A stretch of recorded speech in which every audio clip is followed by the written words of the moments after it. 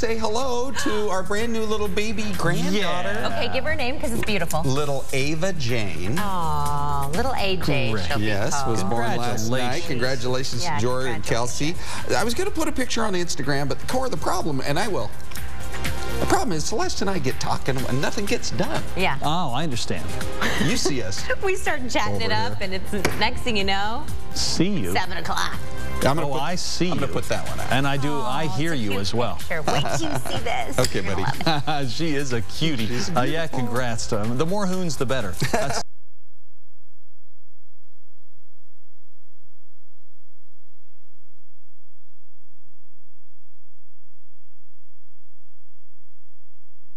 Mark Godot was convicted on 9 counts of first-degree murder, dozens of other felony charges from attacks that truly terrorized this city back in 2005 and 6. All but one of the victims were raped.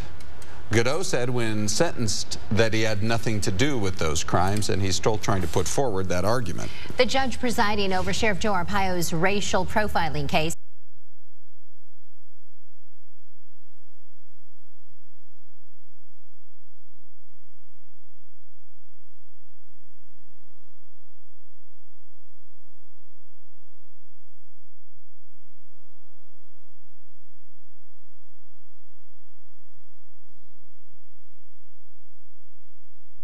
That is a beautiful new highway. And there's filming of a major motion picture, and it's taken a little bit longer than expected, so the highway is going to be closed for another day. Transformers the last night has been shooting on the Loop 303 between the I-17 and Lake Pleasant Parkway. You see some of the vehicles right there. They've been shooting since last week. Was supposed to wrap up on Wednesday, but production really has fallen behind, which, as you can imagine, probably typical. So the freeway will remain closed until 3 a.m. tomorrow. It's an inconvenience for some of the drivers who use the highway, but the Phoenix Film Commissioner says the week-long movie production will generate more than $1 million for our Arizona economy. 6:34, we're heading to break, but first, coming up, Arizona not the only place where some big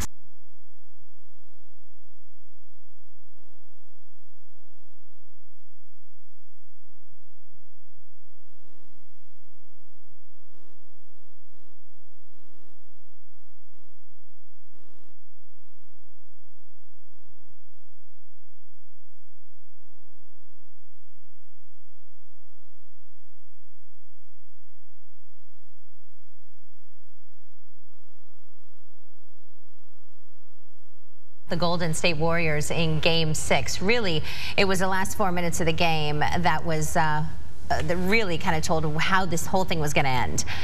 Lights out performance by LeBron James and the Cavs forces a Game 7 in the NBA Finals.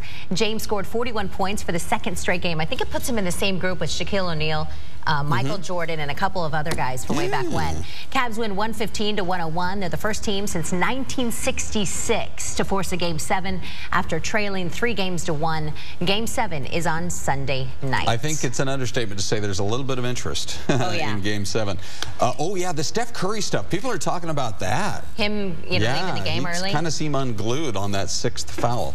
Team USA steps up big in their Copa America elimination game against Ecuador in Seattle. Clint Dempsey, the reason why. He scores here to put the U.S. ahead in the 22nd minute, and in the 65th minute, he assists for the goal that puts the USA up 2-0. Ecuador cut the lead in half, but the U.S. was able to hold them scoreless for the rest of the match. Seattle's a really big soccer town, and they play it at the CenturyLink, same place the Seahawks play. They had a sold-out crowd, and they loved it yesterday. Beautiful stadium.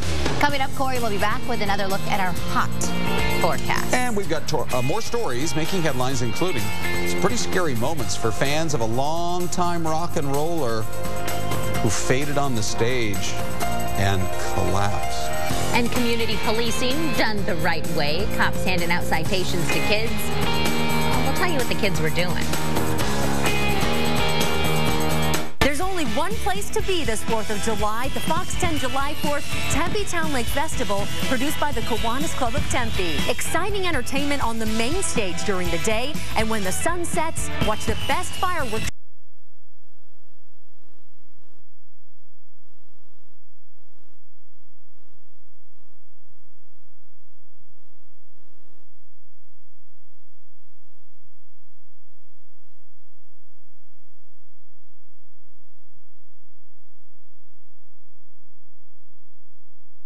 It's the the Mackinac Bridge. It connects the upper and lower peninsula of Michigan, one of the most beautiful states in all the country. Wow, sounds like someone's trying to get back into the good graces of the Great Lakes state. I want to get back over there to work at CKLW in Detroit. Oh. Either that or possibly a position with the Mackinac Island Chamber of Commerce come August. Just saying. 6:50, here we go, you guys, with top headlines on a Friday morning. All right, so what happened exactly? There's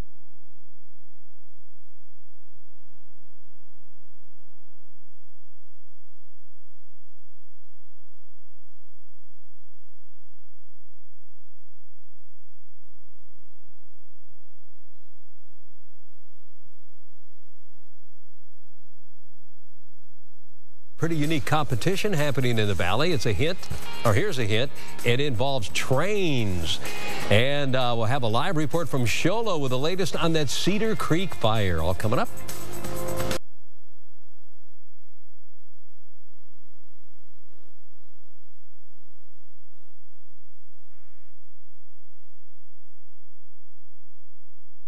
Now John's going to let me drive. Not true. Welcome back to Fox 10 Arizona Morning. Man. Wait a minute, this is just in. This just came in. You know me, I'm always checking leads. Sure.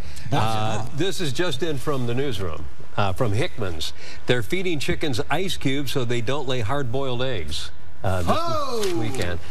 Okay. You get a Cliff Hickman on the job out there. Here, let me autograph that one for you. I would appreciate that. Thank you. Cliff, you can, Cletus, nice. and Clint. These are the name of the chickens? No, those are the Hickman brothers. Weldy says for me to tell you he's having a hard time hearing you through your microphone. Now, so this is going to go in the Broadcasting Hall of Fame because a lot of your jokes you don't actually autograph. No, that's going to be a big deal. That's going to be decoupaged and hung in the men's room over in. Remember the decoupaging? Sure. My mom was a decoupager. Oh my. Yeah. So this is a Friday Funny sent in by Che Oaks. Okay. Che? Che or Chi? C-H-E? I think it's Che. Okay. Yeah, it's Che. Okay. Okay. So a new supermarket. Like the beloved communist revolutionary. Yeah, I don't know why he's a hero. Yeah. Go on.